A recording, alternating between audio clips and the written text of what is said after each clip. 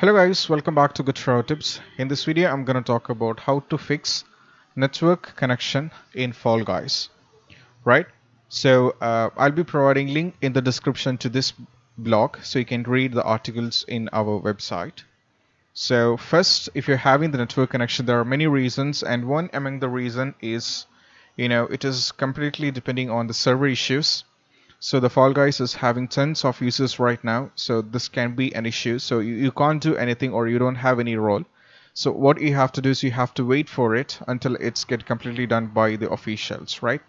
So then the first thing what you have to do is, if you're having this issue, what you can try is you can change your internet connection, right? Because this can fix the issue sometimes. And the second one solution is all about connecting the Ethernet cable directly to the PC, and you can try it once. So even that can fix the issue. And the third one is all about, you have to go for here and you have to search for Task Manager. Then you have to go for Performance.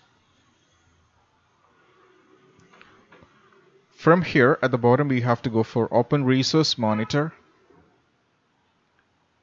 Then you have to close in the background.